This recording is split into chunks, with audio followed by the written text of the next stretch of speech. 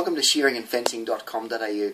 My name's Justin, and I'd like to explain to you today the difference between buying good shearing equipment in your clippers and your combs and cutters and bad shearing equipment.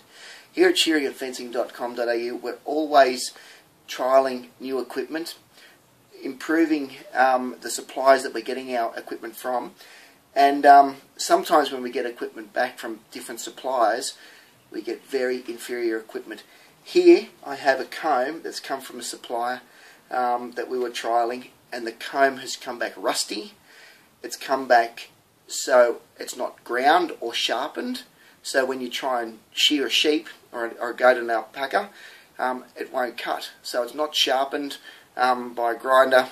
It's come back rusty, terrible quality. I dare say the steel in it wouldn't hold an edge very long either.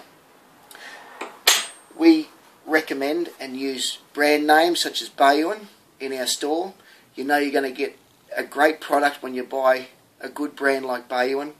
All the teeth on a Bayouin comb are all very similar. They come sharpened, ready to go straight out of the box, so they're great for just putting on your clipper and away you go.